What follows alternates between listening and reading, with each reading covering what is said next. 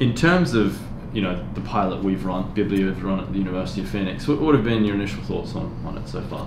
Yeah, I think with the pilot that we have been doing, we have a very small sample so far, but we're looking, as I said, with everything we do at the student experience.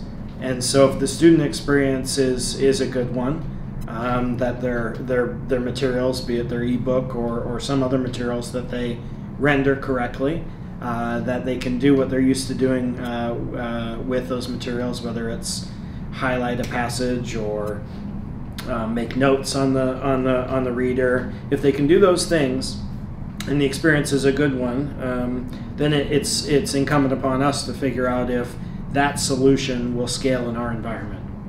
And so with a pilot, we'll do here a lot of A/B testing where we'll run the way we typically run, and we'll introduce something on a side-by-side comparison, and that's what we've done in this case.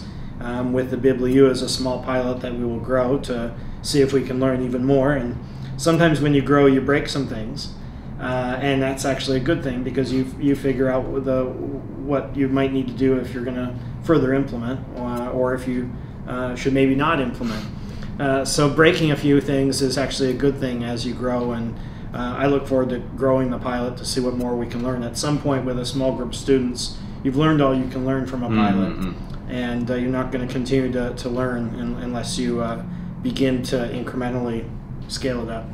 I was fascinated to hear prior that you have control groups that you look at, and you look at doing dual surveys and this sort of thing.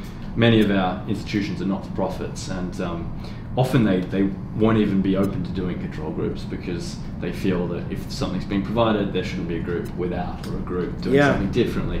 And it makes it really hard to do any sort of analysis in the same way that you would in medicine. You'd look at a treatment. For sure. And in education, I see things sort of similarly. Like you have an educational treatment or strategy, and you really need to get an idea of what does it look like against not having it, what does it look like against other strategies, and it can be hard to do. I think there's a sort of mentality out there that that's not the right way about and I look at pilots as essential, A/B comparisons, control groups as essential to what we do here for continuous improvement. As you can imagine, we're approached by different potential partners who want to try something with us, and for us to try it wholesale across the board overnight probably does a disservice to our students, because who knows what can happen.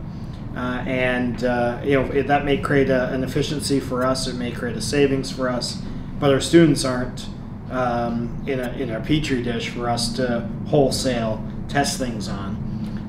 If we take smaller groups of them and we do the best we can to make sure that the pilot is well constructed and we're pretty sure we've mitigated any risks, a small group can help inform the larger groups that would follow.